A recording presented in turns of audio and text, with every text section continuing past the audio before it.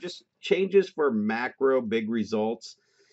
I just got back from some masterminds last week in Nashville, and I picked up on just a couple of things. You know, you always hear a couple of new ways to say things.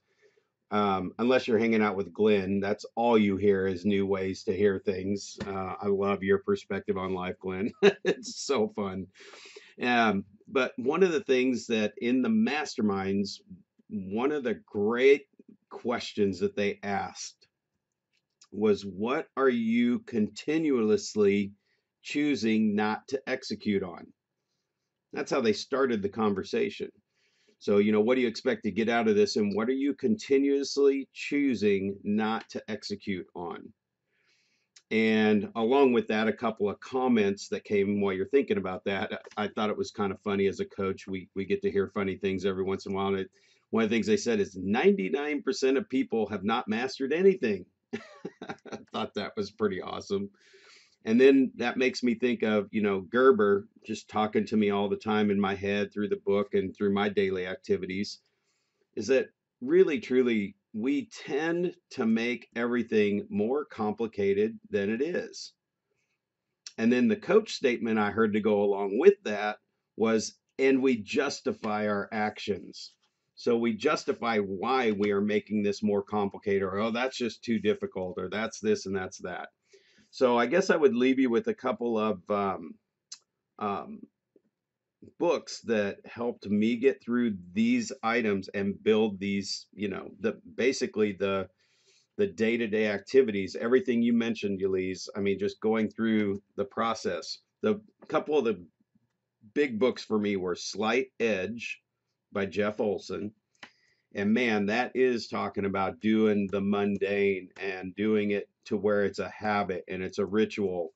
And that does move you towards those macro big results when you do the little steps in between. That actually just made me think.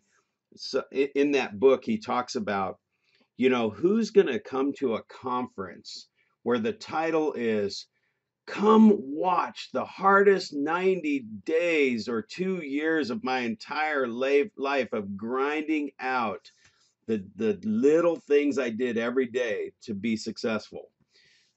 And a lot of times when we go to conferences, it's like rags to riches, and you go back with these great ideas and you go to implement them and you don't get the same results, but they left out that overnight success. Dave Ramsey's overnight success, the financial guy, 20 years just pounding, asking radio stations to play his show, to get exposure, to do all this stuff. And finally, he's on one station somewhere where Oprah hears him, has him on her show, and now he sells millions and millions of books. So he calls it the overnight 20-year success. So it's about that 20 years in between, about creating the right habits. Another great one for getting organized so that you can create these habits, and like Yelise was talking about, setting up systems, is Getting Things Done by David Allen. Michelle and I talk about that one a lot, and literally have read that book cover to cover, and he has some genius systems in there. So here's what I'll leave you with. Create systems for those mundane things so that you can drive predictable, consistent results to build that business or whatever you're working on, right? And build those systems around the daily disciplines so that they happen every single day. So that's what I'll leave you with today.